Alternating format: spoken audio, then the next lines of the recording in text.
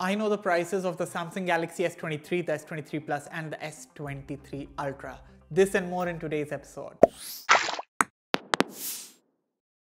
Hello and welcome to a fresh new video of Daily Fiber. I'm your host Aman Rashid, and before we get on with the rest of the episode, consider hitting that red subscribe button for detailed tech videos and also turn on the bell so that you don't miss any of our latest updates.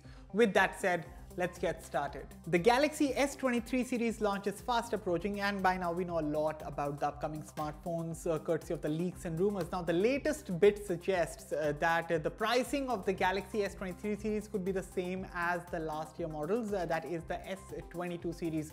So according to the leaked information via an official Verizon document, the Galaxy S23 could start at $799, the S23 Plus could start at $999, while the S23 Ultra could start at $1,099, which is pretty much in line with the prices of the S23 series when the phones launched last year. So of course, could these prices be replicated for the Indian market as well? We don't know as of now. But I mean, whenever Samsung launches their flagship smartphones in India, the prices are usually 3,000 rupees more than the previous models, for the newer models of course.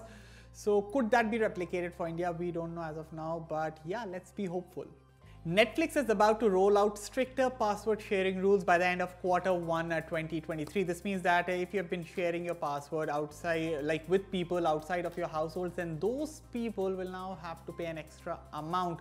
So according to Netflix's latest earning report, it says that we expect to roll out paid sharing more broadly later in Q1 of 2023. We anticipate that this will result in a very different quarterly paid net ad pattern in 2023, with paid net ads likely to be greater in Q2 2023 than in Q1 of 2023.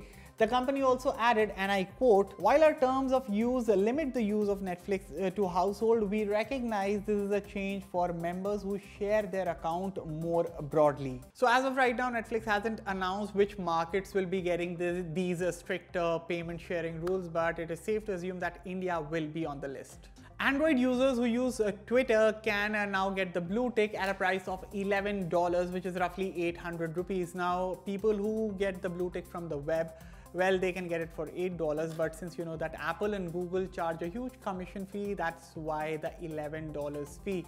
Now, the blue tick service is already live in a host of countries, including the USA, UK, Canada, Australia, New Zealand, and Japan.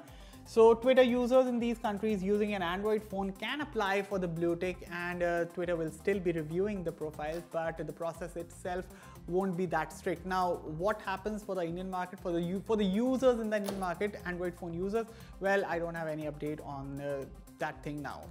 A reliable Twitter leaker is claiming that the pre-booking of the Vivo X90 series will start on January 27th, and the global launch itself will happen on February 3rd, and he even shared the retail boxes on the web of the X90 and the X90 Pro. Now, another report is claiming that in the Vivo X90 series, Vivo is not planning to bring the X90 Pro Plus to the global market. Instead, we'll only get to see the X90 and the X90 Pro. Now, as for the pricing of these smartphones, well, the X90 is tipped to launch at a price of 3,699 Malaysian ringgits, while the X90 Pro Plus could cost 5,299 Malaysian ringgit, and these are like 70,000 rupees and 1 lakh rupees respectively. Also, it is being reported that the X90 and X90 Pro will only come in a lone 12GB RAM plus 256GB storage variant. If you're someone who has been looking for a sub 10,000 rupees budget smartphone, but your priority is a super AMOLED display, then I would suggest you to check out the Moto G42. Now, this phone is currently selling on Reliance JioMart at a price of 9,999 rupees. This is the discounted price, but this is the best deal right now you can get on the G42. This phone comes with a brilliant super AMOLED display, great viewing angles, deep blacks, amazing colors. And the multimedia experience on this phone is great. Plus, the design of the phone itself is good, and you also get the Snapdragon 680 under the hood, decent performance, stock Android. So overall, for 9,999 rupees, the G42 is an excellent deal that you can bag right now from Reliance JioMart. And with that, we have reached the end of this episode. So what are your thoughts on today's video? Let me know everything in the comments below. And as always, for all the latest in tech, stay tuned to Fiber. I'll catch you all in the next one. Thank you for watching.